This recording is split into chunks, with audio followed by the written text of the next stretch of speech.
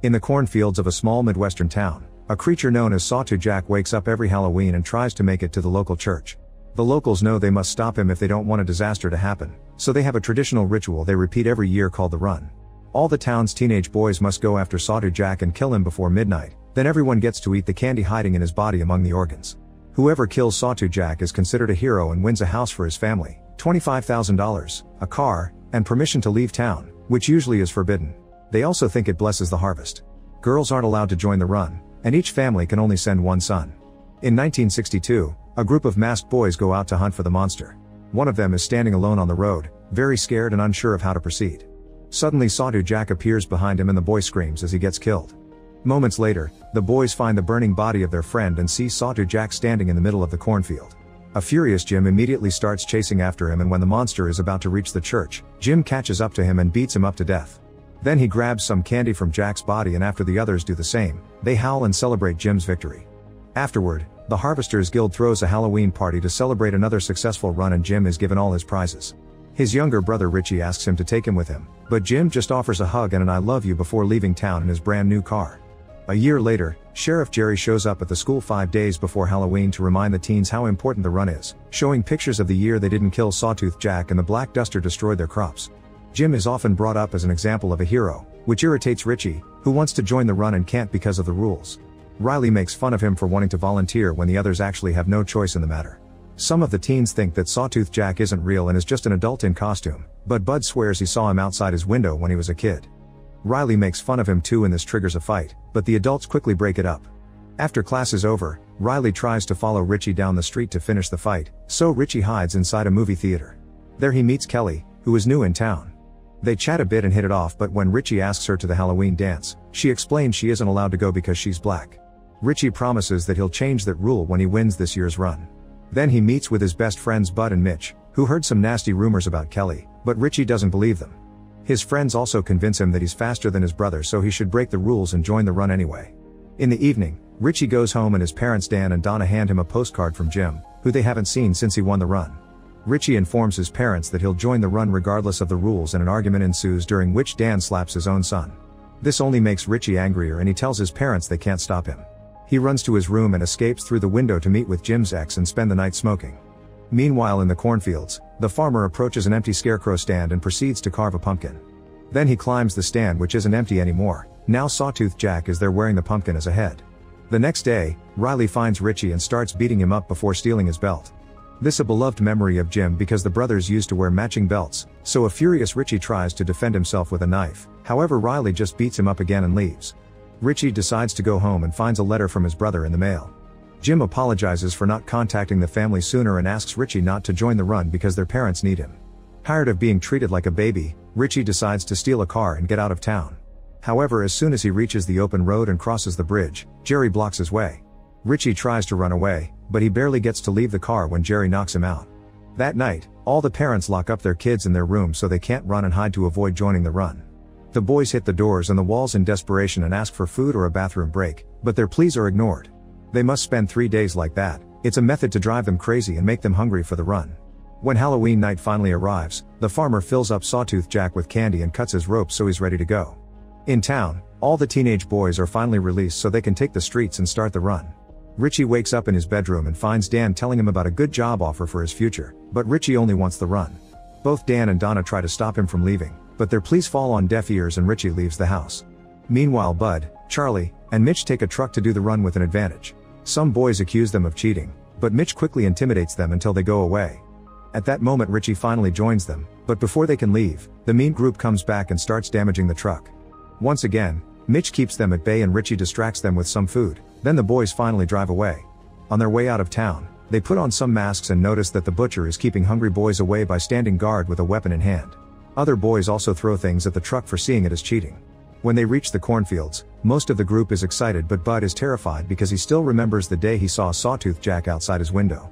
Unlike his friends, he doesn't want to do this. Suddenly, the truck hits something on the road and Mitch has to stop it to avoid crashing. The truck won't start, so they get out and take a look only to find the road empty. Then they notice there's candy near the cornfield and rush to start eating it, thinking the truck had hit Sawtooth Jack and they've already killed him. However, a noise makes them turn and they discover Sawtooth Jack is actually waiting in the middle of the field. The boys run towards him, but just in a matter of seconds, the monster kills Charlie and Bud. When Mitch tries to look for the bodies, he gets killed as well. Afterward, Sawtooth Jack stares at Richie and roars at him, causing the boy to start running away. He doesn't stop until he finds the empty stand and is shocked to find Kelly there, who is breaking the rules just like him. To Richie's surprise, they also see Bud running by. It turns out he had only been pretending to be dead to get out of this, and he rushes back to town. However, when he tries to enter his own house, his parents don't let him in and tell him to be a man because they need the money. While considering what to do, Bud is suddenly approached by Sawtooth Jack, so he starts running until he finds a shelter where some boys are hiding. They want to charge him actual cash to let him in, but Bud doesn't have any on him right now. The teens start arguing over whether they should open or not, but when they suddenly hear lots of yelling, a boy ignores the protests and opens the door anyway, only to find Sawtooth Jack killing Bud. On a window nearby, a little child screams as he sees Sawtooth Jack enter the shelter and kill all the teens, causing a shower of blood to come out of the door. Back to Richie and Kelly, they agree to work together, but they'll need better weapons. They return to town and sneak into Jerry's house to steal a gun and some beer. While they're there, Richie is shocked to see his dad looking scared and knocking desperately at Jerry's door, but he leaves when nobody answers. While Dan looks for Jerry in a neighbor's house, Richie and Kelly steal the police car as well. By the time Jerry comes out to yell at Dan, the kids are driving off and he only gets to shoot a window. Richie and Kelly hear a report on the car's radio about the monster being seen downtown, so they head there. On the main street, chaos has taken over as the teens break into stores to steal all the food they can find.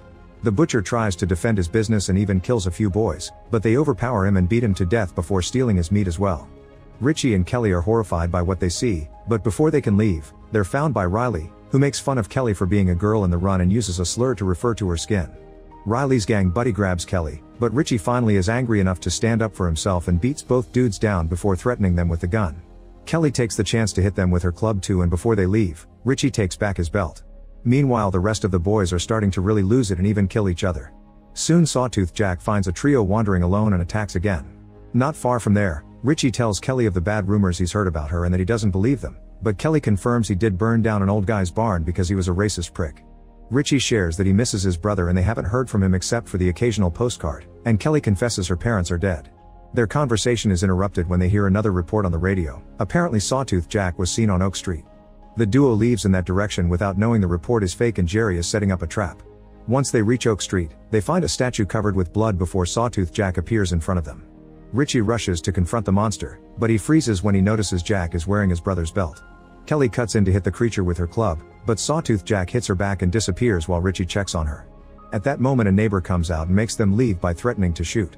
The duo makes it back to the car and are found by Jerry, who points his gun at Richie through the window. He insults Kelly's parents and reveals he killed them when they tried to leave the town. Furious, Kelly starts hitting him and causes him to shoot his gun. The shot ends up grazing the side of her head. Richie immediately pushes Jerry away and the duo leaves the car to escape. In the meantime, Sawtooth Jack goes to Jim's old house and sees all the messages on the wall from the 3 days Jim had been locked down in his room before the run. Screeching at the sight, the monster burns the whole building down. Not far from there, Dan meets with Jerry and tells him he can't do this. However, Jerry yells at him, explaining that the year they didn't do the ritual, he lost a beloved relative, so this town needs to be brave and do what it needs to be done. Dan cries but can't fight against a cop. Moments later, they arrive at Richie's home, where Donna is clearly spaced out because she took too much medicine. Richie starts asking questions about the previous winners, and they all have a similar future. They either went far away and haven't contacted their families, or they died in accidents. Getting suspicious, Richie guesses that Donna wrote the postcards and the letter, not Jim. He begs his mother for the truth, but Donna says this has to end and self-deletes instead. Her words confirm Richie's suspicions. The winners aren't living a great life somewhere fancy, they're sacrificed so that Sawtooth Jack can return in their bodies the following year. Kelly wants to leave town but Richie refuses, saying he must put an end to this. Downtown, the locals panic over the huge fire at Jim's old house. Jerry is approached by Riley, who tells him he saw Sawtooth Jack nearby, so Jerry pulls him into the car and gives him his gun with the hope of making him this year's winner. Richie and Kelly go to the church to wait for Sawtooth Jack and are surprised to find Dan inside. An argument ensues as Richie calls his father a monster, but Dan swears no parent knows anything until their son wins. Then they're sworn to secrecy by the Jerry and Harvesters Guild, who would kill them if they tried to leave or told anyone. Dan wants Richie to leave and let him do the fighting, but he has a breakdown when he hears his wife is dead. At that moment, the church's bell starts ringing and Sawtooth Jack appears outside. Richie rushes to receive him and calls him Jim, showing he means no harm.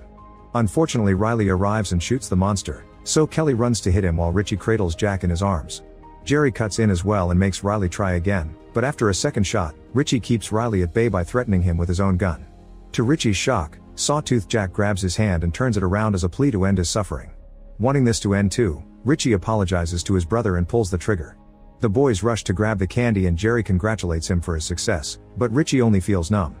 Later during the party, Richie continues to be in a bad mood and ignores all the glee around him. However, when he sees Kelly arrive, he dances with her and kisses her, not caring about all the bigots judging them for being an interracial couple.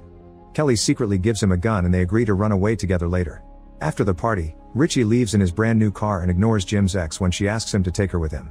While Richie drives away, Dan approaches Jerry to try to shoot him for revenge, but Jerry knocks him down. Moments later, Richie picks Kelly up and they start driving out of town. Soon Jerry appears in the police car and starts chasing them, so Richie tries to speed up. However, he almost crashes into another vehicle on the road and has to stop the car. Richie makes Kelly hide, then he gets out of the car, only for Jerry to make him walk into the cornfields at gunpoint. When they make it to the empty stand, Richie suddenly turns around and shoots Jerry twice to kill him. Unfortunately, this isn't over yet. The farmer shows up and hits Richie on the head to make him fall on the grave he's already dug. Richie takes out his knife and asks for mercy, but the farmer breaks his hand and then starts burying him alive. After he's finished, the farmer leaves, revealing he had been in the vehicle that blocked Richie's car. Once she's sure she's alone, Kelly finally comes out of hiding and is found by Dan, who tells her to take the chance to leave town. Crying her heart out, Kelly escapes without any more interruptions. A year later, the farmer digs out Richie's body and gets the pumpkin ready, which slowly becomes the boy's new Sawtooth Jack head. On Halloween night, Dan shows up and frees the monster, still calling him Richie. When the farmer shows up, Dan kills him, then tells his monstrous son to burn the whole town down.